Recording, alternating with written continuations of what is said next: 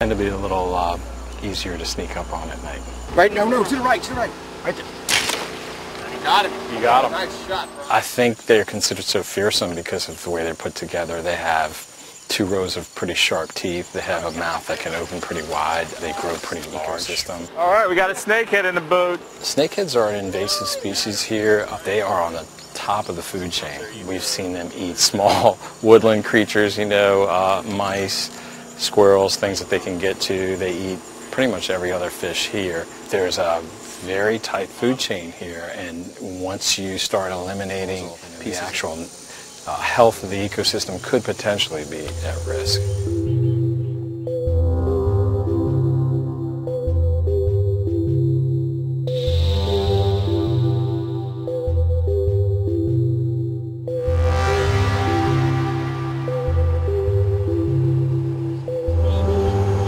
See one?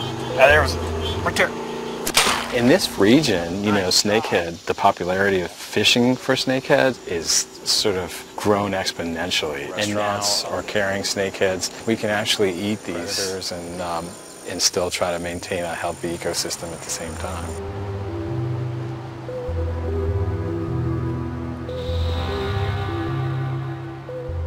This has been cured and smoked and chilled. Once we get beyond the name snakehead, I think that's kind of a hurdle that we have right now. It's a really beautiful fish. Fry it, you can cure it, smoke it, you can saute it. There's a lot of different applications for it, so that's why we like to use it.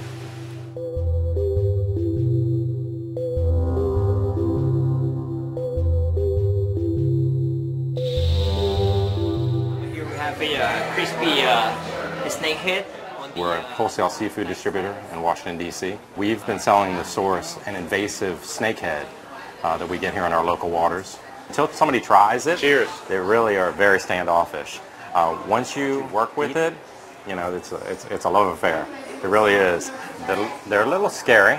They can breathe in water, out of water. They've gotten that reputation that they walk on the land. They don't actually walk, but they do slither like a... So research is ongoing, and it's a new fishery. It can't be good. They are definitely taking food from other fish.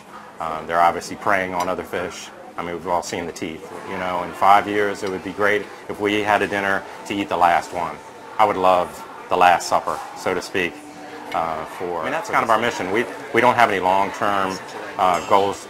There's no promoting of it. It's always been eradication through knife and fork and through education.